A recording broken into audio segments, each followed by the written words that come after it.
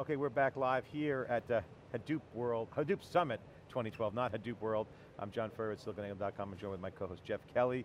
Jeff, we're back. That was a good segment with Jeffrey Moore. That was a great segment, just wealth of knowledge, some really good advice I think for both the vendor community and also the practitioners, enterprises looking to get into big data. Yeah, cool. So Mitch is here with Syncord. So Mitch, tell us what's going on with you guys. Tell us what's happening. Hey, great. First of all, it's great to be here on theCUBE and at Hadoop Summit this morning. Syncord, I don't know how much you know about us, but we're a software company that's been around for a remarkably long time, more than 40 years now, which is kind of a very interesting phenomenon. Not many software companies sort of can claim that over the years. And we're really here to kind of focus on the value that we bring to the Hadoop ecosystem. Our technology is really around ETL, so we're a strong player in the data integration space. We've leveraged our technology from our mainframe sort heritage to create ETL technology about 10 years ago. And over the last couple of years, we've taken that investment, we've leveraged that into products to really help accelerate the adoption of Hadoop. So we're really excited to be here and be a part of the ecosystem here at the show. Jeffrey Moore, obviously, old time industry legend in Silicon Valley, author of Crossing the Chasm, talking about adapt or die to the incumbent. So you guys actually are that kind of company. You mentioned Teradata as an example. He was saying, they can sit back and say structured data, and not go with a new way. So showing that commitment, so adapt or die is essentially his philosophy. You guys have been around the block, so you've been through many cycles, right? Let's talk about this cycle. What's exciting about it? How does this fit into your business model? Sure, well, what I think is really exciting about this cycle is that it's really a sort of an inflection point in the way in which people are approaching information processing. They've always been hindered to some extent by the amount of data that they can actually process, and our business has always been about removing those barriers. And so the original value proposition for our company, even 40 years ago, was about returning time, which is the single most valuable thing an organization has, by increasing the performance and the efficiency and the productivity of processing information in their environment and applying that again. And so the same old tried and true technologies can actually be adapted to accelerate the adoption and kind of bring more data than ever to bear on real business problems. And at the end of the day, John, that's really what it's all about.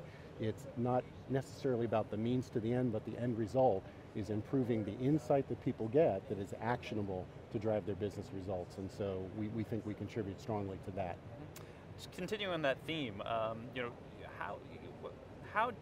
what are some best practices or some tips maybe you've learned as you're trying to adapt to this new industry? And what role really can some of these more incumbent vendors that have been around for a while play?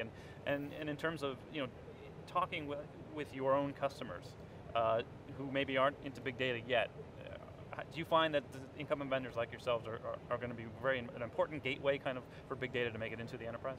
Well, we think we're certainly well positioned with our customers who tend to be large enterprises that are already doing complex data integration tasks. And so we're in a perfect role to kind of help them and advise them as they begin to experiment with Hadoop. And we're very much seeing a lot of organizations that are doing that. They're putting small clusters in, they're beginning to learn how to do this. And one of the things that we think is really a challenge for them is not just the building the infrastructure, but actually having the skills available in the organization to use it effectively to do real work.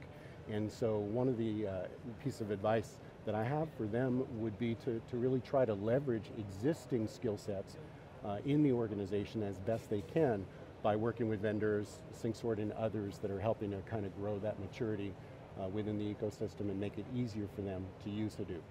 Let's dig into that a little bit, the skills gap. It's well known, documented, the McKinsey report about the need for data scientists, but also the more kind of infrastructure level Hadoop professionals, practitioners. So let's dig into a little bit about how you actually do that. How do you leverage, if you're an enterprise, how do you leverage those existing IT staff in this new world? Is it a combination of both making the tools easier to use from a vendor perspective, but also training, education, opportunities for DBAs and others to actually up their skills to the big data world? How do you actually make that a reality? Well, I think that's a great question, Jeff. Reality, of course, is very difficult to achieve from the vision, but I think that one of the things that you want to look for are what are the predominant skill sets that are being used in the organization today, and where there are a lot of folks that know how to deal with large data, and I'll use large as a word to describe the era before the, quote, big data. Folks have developed strong skills around SQL language programming, but even those skills, while they understand them, are not as efficient as they need to be to deal with data at this scale and the number of things that people want to do with big data.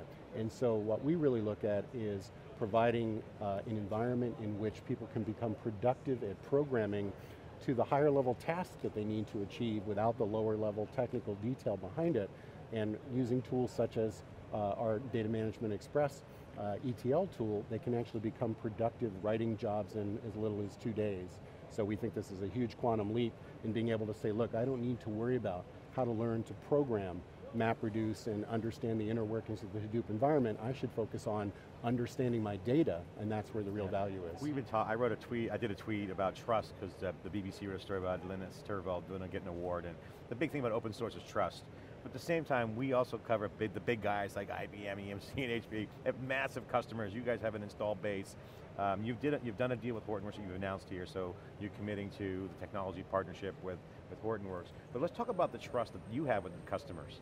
Because and as Jeffrey Moore was saying, if you're not investing in the future, then you're not committed, so the customers are looking at that. Talk about that dynamic, because you have to deliver the solutions to your customers, and they expect you to have a Hadoop story. And you have to deliver on that. You might have to run fast at first, but you do have to get that trust solved. Talk about the trust relationship with why Hadoop's important for your customers.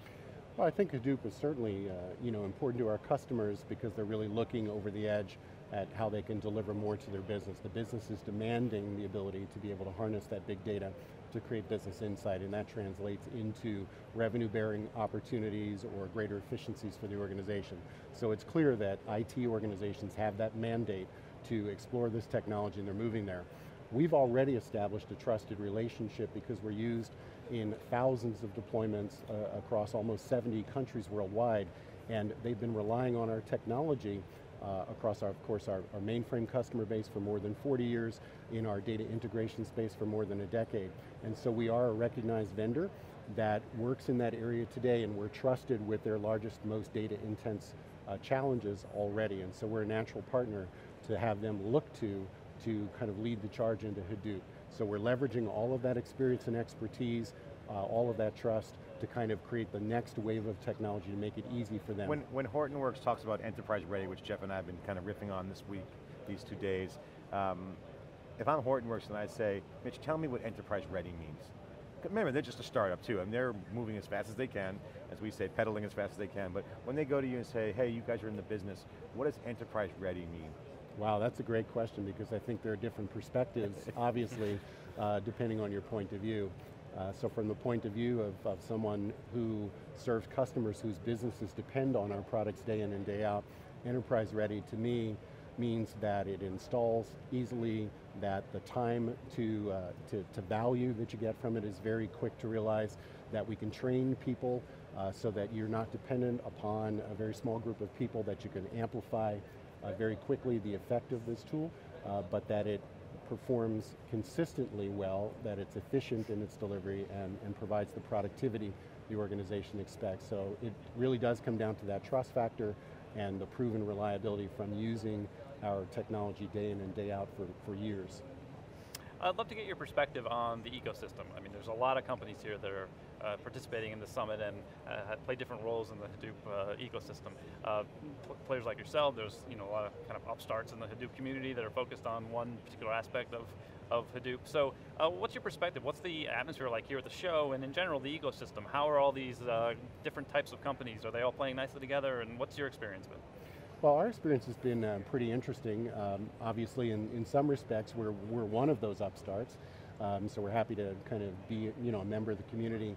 What I think is kind of interesting to see is that this show over the last 4 years has gone up tenfold in terms of attendance, and I understand there's more than 2,200 people here today. So that's an important kind of proof point that says that we're sort of getting close to that tipping point where the interest is peaking, and therefore we can expect the adoption to accelerate. I think the ecosystem is getting larger as people look at this and they see the sort of undeniable wave of big data that's going to permeate throughout big businesses and enterprises of all size, and they're preparing to add value to that. So I think everybody's looking for where they can help mature the Hadoop environment and the ecosystem to make it enterprise ready so that large enterprises can trust it well enough to go from experimentation into actual production, which is where they're going to derive the value. So to me, it's an exciting time. It's a perfect time to be here, certainly in the Hadoop community and contribute to help make that more mature.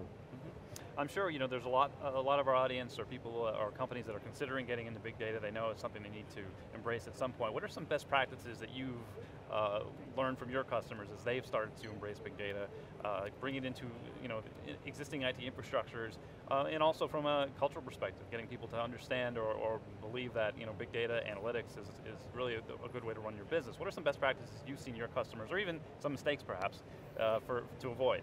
I think it's early to say definitively what the best practices are. I think we're still learning them, to be perfectly honest. Yep. We spend a lot of time in our own organization experimenting to understand the ability to scale the technology. We're doing very well in that regard.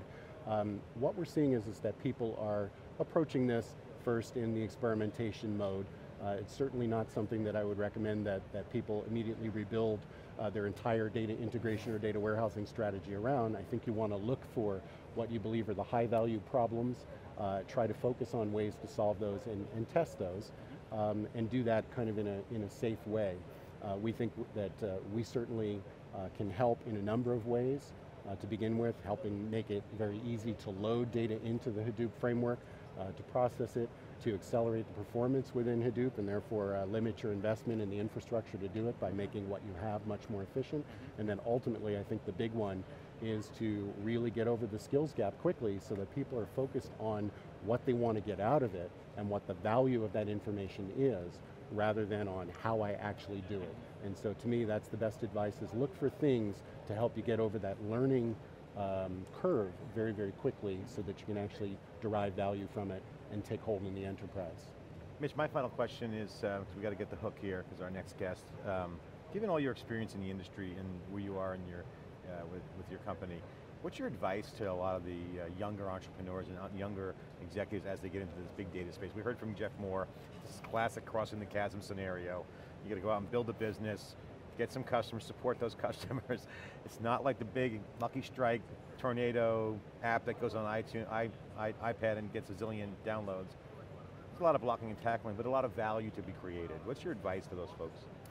Well, I think that there's always a certain excitement around new technologies, and let's be honest, big data as a term has gathered momentum. It's like the snowball turning into the avalanche-sized thing rolling down the mountain, the boulder. And I think it's to not get too wrapped up in the hype and to really stay focused on that the technology, any technology, not just Hadoop, is really a means to an end. And so stay focused on the value that you're delivering to the organization in terms of new opportunity, and then you'll keep it in the proper perspective. So the pragmatic approach, sort of crawl before you walk and walk before you run, so that you don't overextend the capabilities as this is maturing. So go cautiously but optimistically into the future, because I think there's a tremendous amount of value available in big data. And the last kind of piece of advice is stay focused on the bottom line, which is what you can do to increase your organization's ability to improve the time to gaining the insight that really drives the business. Great. Mitch Seigle, Vice President of Marketing at SiliconANGLE. Thanks for coming on theCUBE, appreciate it. Great news with Hortonworks, great step in the direction you guys are innovating. Thanks for coming on theCUBE, we appreciate it. We'll be right back inside theCUBE after this short break.